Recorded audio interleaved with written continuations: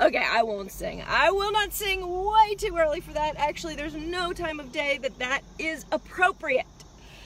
All right, let's see who's joining me first here today. I see Patty, you're the winner. Hello, hi Ellie, what's going on? How are you and Nader? Hi Diane, bright and early, up and at 'em, morning. All right guys, I hope you guys are having a good day. Aaron Smith, what's up? How you been, babe? Okay, here's a question for today. The question for today, the thought, something for you to noodle on today or this weekend or talk with your family about. That's one of the best, coolest bits of feedback I get for Dance Party Friday is, hey Monica, we sit down with our kids, or I watch it with my kids and we sit down and we talk about whatever subject I was talking about that day. Nothing makes me feel better than that. God, that's awesome. Okay, the question today is, do you ever have a thought come in your head that you really wish you didn't have, or you're ashamed of, or you're like, God, I don't really feel that way. Why do I think that? I don't want to think that. Do you ever have that? Thoughts that sort of make you feel icky, like ashamed in some way? I want to talk about that a little today. I had a thought. We all have those. I have them quite often. I'm like, that's not me. Why am I thinking that? I don't want to think that.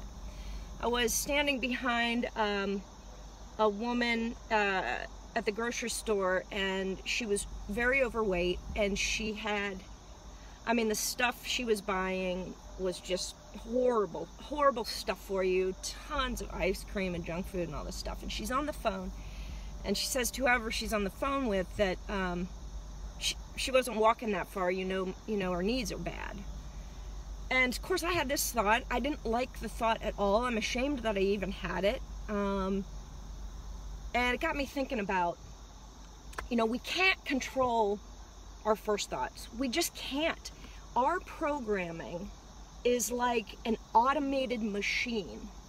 I mean, our past circumstances and our programming produce these thoughts, and we cannot help them. But we do not have to identify with them. Our first thoughts do not define who we are.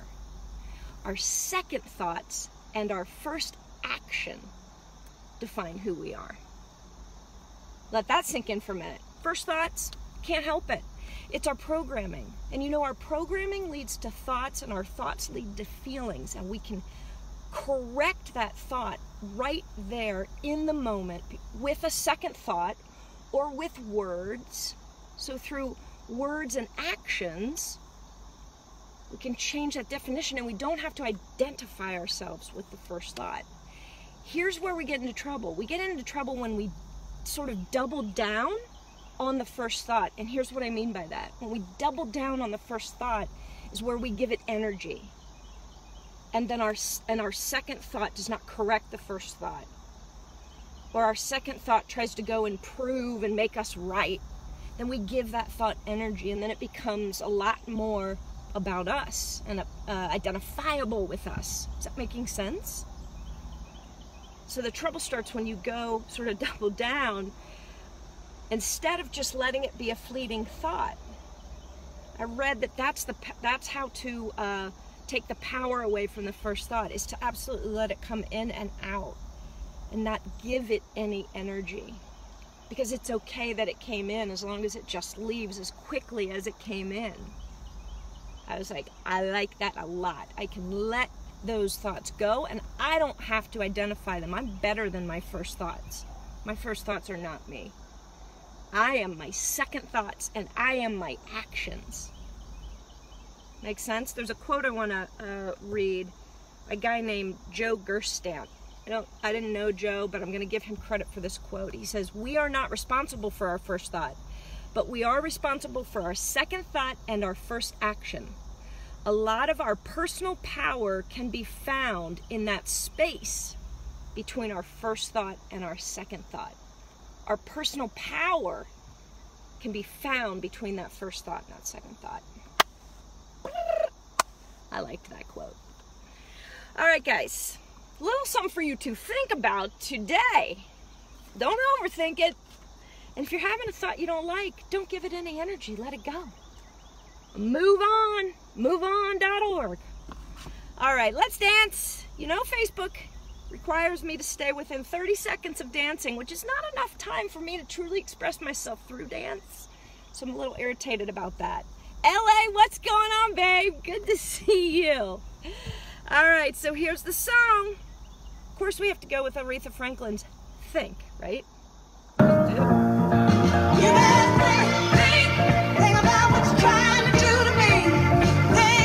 Think, let's not go and let yourself be free. Come on, dance with me. Let's go back, let's go way on the way back when.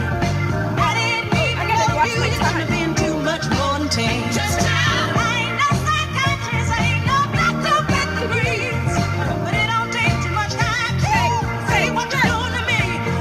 Okay, I got confused there. I had to watch the time because I don't want them to shut me down. MoveOn.org, yes.